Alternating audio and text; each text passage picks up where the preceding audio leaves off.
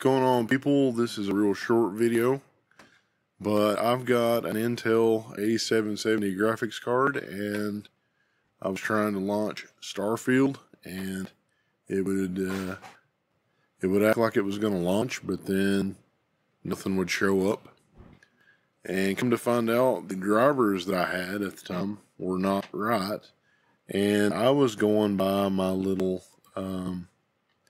Intel Arc driver readout, and I hit check for updates, and it said you're fully up to date, but I think it was 4669 instead of 4672, and I figured out that you have to go to Intel and download these directly.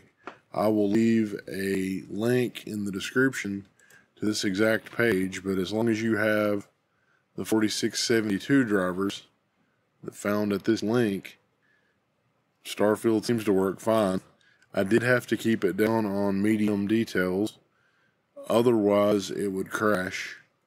So hopefully with some updates and drivers even newer than these, that won't be a problem. I hope this helps somebody.